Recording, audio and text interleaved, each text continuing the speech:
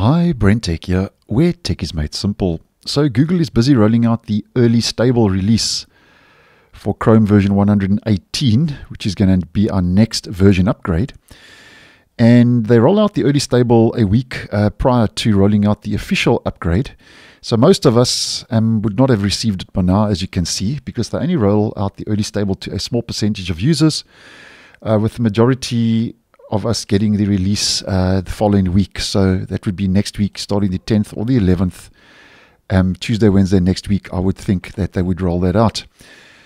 Now, what can we expect to see in version 118? And this is just a guesstimate on my part. Obviously, this is subject to change. We haven't officially got any official release notes yet, so this could be subject to change. And just a quick guess on my part, if you would be interested. Now, first of all, I personally think that Chrome version 118 isn't going to be a major feature upgrade, because with version 117, Google started pushing out the UI refresh for 2023, which brings more rounded corners and more material view changes to the UI. And because of that, I think with version 118, it's going to be a lot lighter on new features and tweaks and adjustments and so on. And I think when it comes to the UI, Google will so-called put the finishing touches on the UI refresh for 2023. And as you can see in version 117, which is the current stable release, I haven't received the UI refresh yet. And that's because, as I've been posting, it's still on a controlled rollout, hoping to be finalized hopefully by 118 or even possibly 119.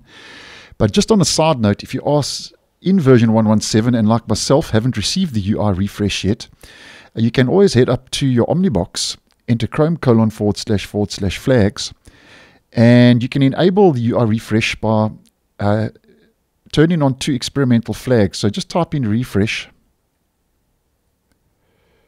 and just enable these two flags, restart your browser, and then if we head over to Chrome Canary, which is a preview version, this is more or less a couple of the changes you will see. More material view, icons and buttons, more padding, menu upgrades and so on. And I'll leave a playlist for the UI refresh in the end screen of this video, if you would like to just play catch up with that, because it will give you a lot more info. So I think they will put the finishing touches on the UI refresh. And over and above that, if we head back to Canary again and we head to the side panel, I think we should start seeing the early stages of the reading mode, which basically simplifies the reading process in the side panel by decluttering an article or a web page, just making it easier to read. And I have posted on reading mode quite a lot, so you can just do a search on the channel if you want more info with that.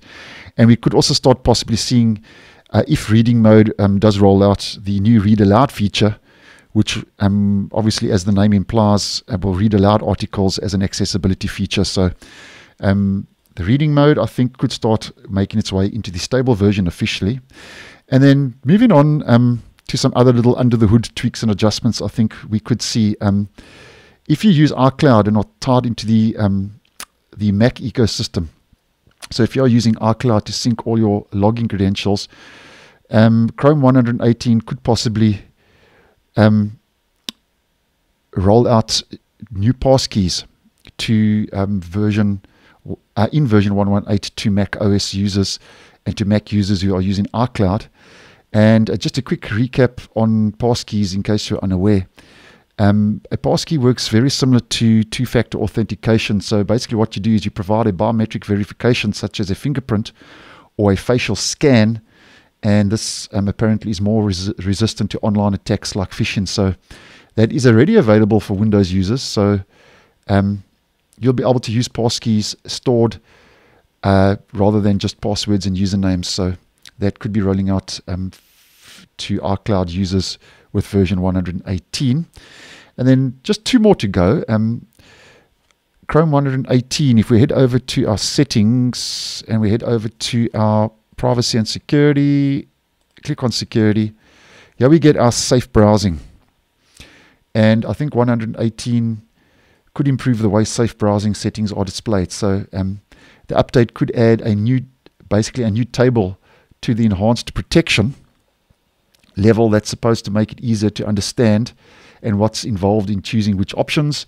And the other options like standard protection and so on could also be simplified for a better understanding of their features. So that's all regarding the safe browsing feature, which could possibly roll out with version 118. And just the last one to mention quickly, and as mentioned, a lot of these are under the hood treatments that we could be getting in version 118.